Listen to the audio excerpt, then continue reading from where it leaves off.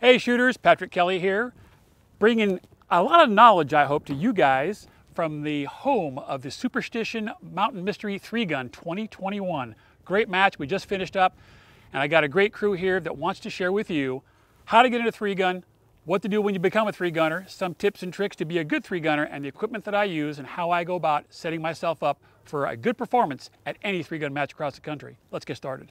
Shooters, in general, and that's broad general terms, there's only a few divisions within the confines of 3-gun.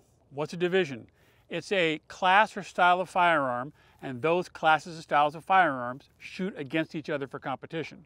So a guy that has a 223 or an AR-15 with a 60-round magazine and 3 different optics and a shotgun that holds 60 rounds or whatever crazy configuration you can come up with, that's open division, and they all shoot together. That little enclave of guys who have all the high-end race gear all shoot together. So because of their gear, they don't mix in and shoot with the guys that shoot more tactically oriented equipment. Tactical is generally limited in the amount of optics you can have on your gun, generally 1, variable power scope. Your shotgun is generally a tube-fed magazine, not a box-fed magazine as you see here, and that would be the tactical division. You go to a limited division, limited just removes the optics for the most part, except you're allowed a 1-power optic, and I got a shout out for this thing. This little Burris AR-1X is bulletproof. It's what I've been using for years in limited division. I actually won the match here at Superstition one year with it. I love the thing. You can abuse the hell out of it. You can knock it up against barrels. You can toss it against the wall. It just sits there and goes, yeah, what else you got? It's what I use almost exclusively. But now Burris has come out with a Fast Fire 4, so I may be changing girlfriends and be going out with a Fast Fire 4 because it does everything well. But anyways, so I've got open division, anything goes. You've got tactical division, limited on the amount of optics you can have, and you can have a muzzle brake on your rifle, but you have a tube-fed shotgun and basically a standard handgun, 15 to 19 round configuration. It can be more or less depending on magazines restrictions, and that's all specific to any individual match. Open, tactical. Now we go to limited. Limited removes the optics except for 1-power optics on your rifle, but your shotgun and your handgun are the same as in tactical. It's getting confusing, I know.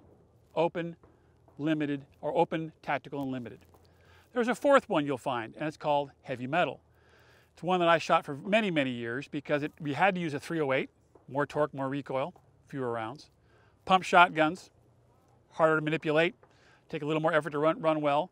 And then a low capacity handgun, generally a 45, with 10 rounds max.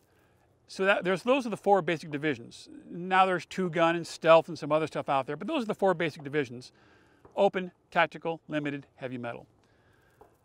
I have recently, as of this year, migrated to open, and it turned 2 reasons. One is the advent of a high quality, reasonably priced magazine-fed shotgun, because I don't like having to load the thing on the clock, and the fact that now I can put a Burris optic. Yeah, I love Burris, that's why I use their stuff, but I can put a Burris optic on everything. So everything here I got has a Burris optic on it.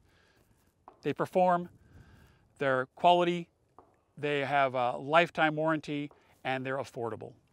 It makes sense if you're going to have this many guns configured for every different kind of division to get something that checks off all the boxes, and that's why I run Burris. Anyways, guys, 3 different divisions, the 4th being heavy metal. I have tools here for everything, and in the next video, we'll kind of go through all these various these optics and let you know where they're appropriate and how you might use them. Hey shooters, I hope you enjoyed the information we've offered for you.